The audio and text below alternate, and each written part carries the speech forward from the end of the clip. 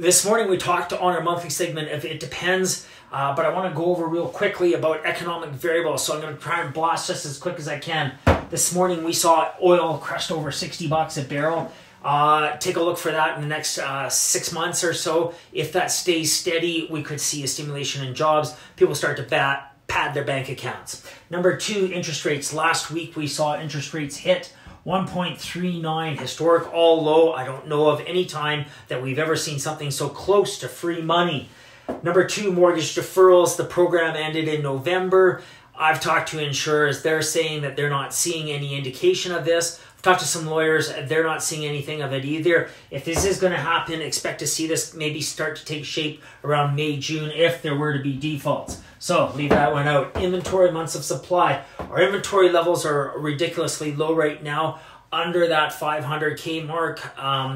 But if we start to see that the entry-level buyers start to step up and then they move into that midline, you may see inventory from that 550 to like 800 start to drop as well, which could be a real positive thing. You start to see a boost on pricing there. So months of supplies for single family right now is sitting around 2%.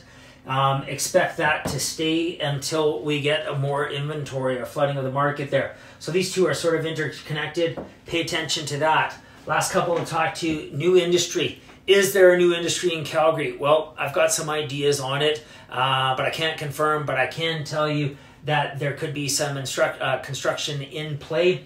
And then the last one to pay attention to, still downsizing, still trying to figure out how to do it cheaper.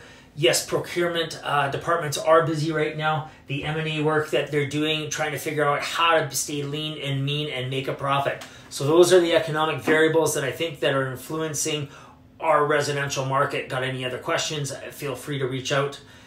403-809-3523. Cheers.